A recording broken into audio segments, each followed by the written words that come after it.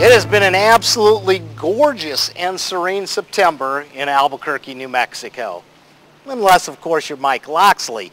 For the embattled University of New Mexico football coach, life has been anything but tranquil these days. The Fire Locksley movement is gaining fire by the minute, actually. And right now, boosters and fans are calling for his ouster.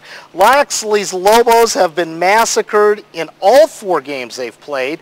Dating back to the final game of last season, the Lobos have lost 5 straight games by 35 or more points. How many times has that happened in Lobo history? Once. 1967, when Bill Weeks was in the final year of his tenure as coach. In the entire lackluster, if not dismal history of Lobo football, 5 straight losses by 35 or more points, even that is just outrageous. The setbacks came during a stretch when the Lobos lost 29 of 30 games in the late 60s. The Lobos have lost 15 of 16 in Locksley's 1+ seasons at New Mexico, and rumors are out of control about his future. But to give Locksley credit, at today's news conference, I asked him about those rumors, and he stayed cool and collected when answering. Of course, he didn't answer the question. Coach, Mark Smith, Albuquerque Journal. Have you talked to Paul Krebs since the game Saturday night about your future? You know what? I'm gonna make this clear. This press conference will be about UTEP. We'll talk about this upcoming game. We'll talk about the preparation for this game.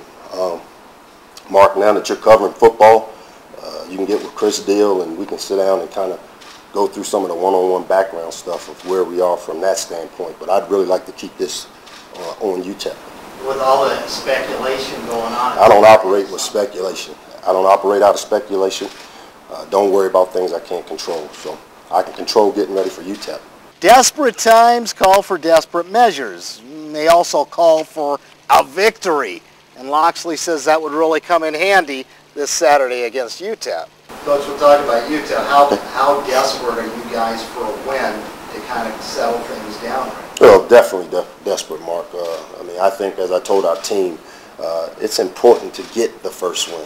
I think if you look at the way we've sputtered along and where we've played well in spurts in different phases and never collectively put it together, this team, once it has some success, and it's what I've seen out of this team, that when you have some success, they tend to play a lot better.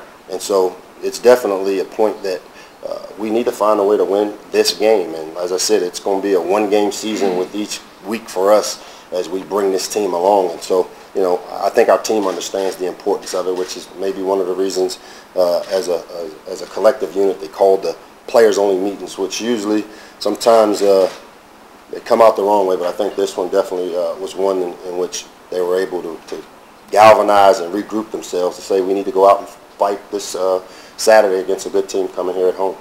One win? Who knows? Maybe the Lobos can go on a roll and save their season. One more loss, and who knows? Maybe heads will roll in Lobo land. For the Albuquerque Journal Online, this has been Mark Smith.